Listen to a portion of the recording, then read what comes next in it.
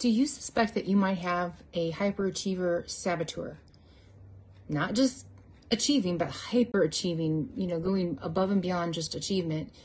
And one of the characteristics of the hyperachiever saboteur is that they are more into perfecting public image than they are into introspection.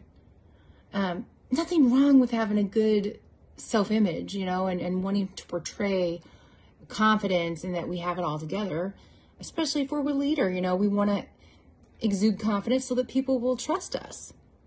However, people know, they can sense on an energetic subconscious level if we're being incongruent, if we're not really confident on the inside.